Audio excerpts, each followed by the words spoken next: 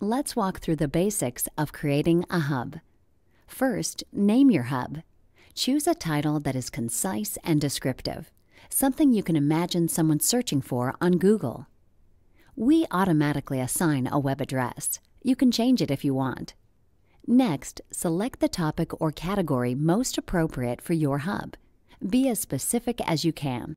Select the layout you'd like to start with. You can always modify this later. It's just to get you started. Staying with the default layout is fine. Add at least 2 tags that further describe your hub. Now that you've got the basics entered, click Continue. Keep in mind, the hubs that do the best are original and useful.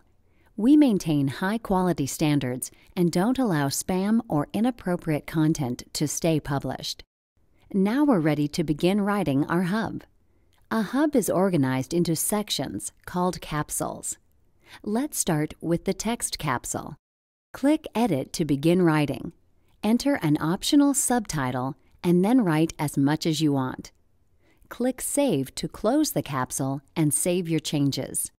Move capsules by clicking the arrows.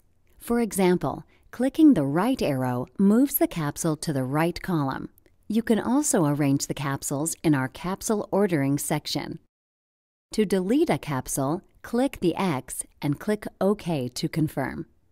To add a new capsule, select one from the top right. New capsules are added to the bottom.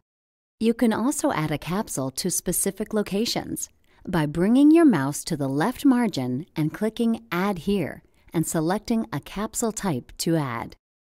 Clicking Save Unpublished will save your changes. Click Preview to see what the hub will look like. Click Publish only when your hub is complete and ready to share with the world.